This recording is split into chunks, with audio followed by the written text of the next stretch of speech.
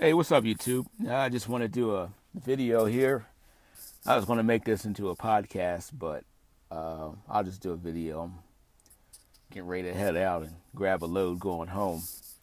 So, I'm going to title this video, The Rules of Engagement.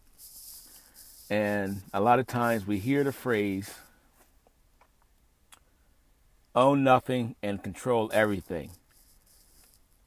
We hear that and, sometimes we may know what it is. We may not know what that means. We say, yeah, I heard that before. But what really does it mean? So I'm going to use Donald Trump as an example. Everybody knows who Donald Trump is. The big topic with him is right now, okay, he's running for president and the red flag goes up because he's had 4 bankruptcies. Let's break that down a little bit. Donald Trump personally is not bankrupt. The company or companies that he formed filed for bankruptcy, not him personally. So he's just controlling his corporations. Now, they may be in his name, but the way that it works, and you separate your person from your business, with the corporation. So that's what Mr. Trump did. All these other companies, whatever company that you see, LLC or INC, or after the company name, then there's a comma, then the INC or whatever.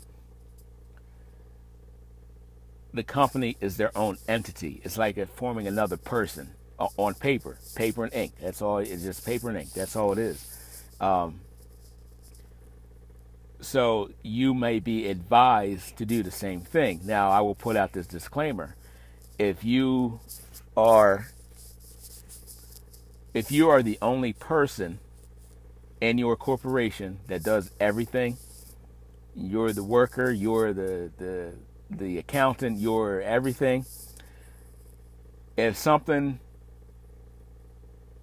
were to happen and you're the only one, you don't have any employees, you can be responsible for, they'll come after you personally. So just keep that in mind. But from a tax standpoint, it may be advised that you form one of these. You see it? I know this stuff is boring. I know it ain't talking about juicy stuff and ain't talking about money and stuff like that. I know it's boring, but the system is set up in your favor. You just have to know the rules of engagement and learn how to play the game. Now, just a little background with me. I've been studying this stuff for years. I don't know, since 2009, something like that. Studying how corporations work, different tax advantages for this thing, or from this corporation, or this filing and that filing and this and that.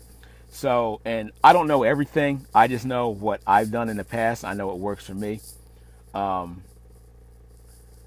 So it's just something to keep in mind. So when you go to start your trucking business, okay, yeah, you need an EIN number, employer identification number, but you have to go beyond that if you want to take advantage of the system. Yes, I just said it.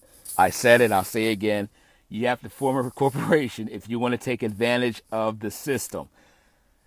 All right, I said enough. I'll leave it at that. Have a good one.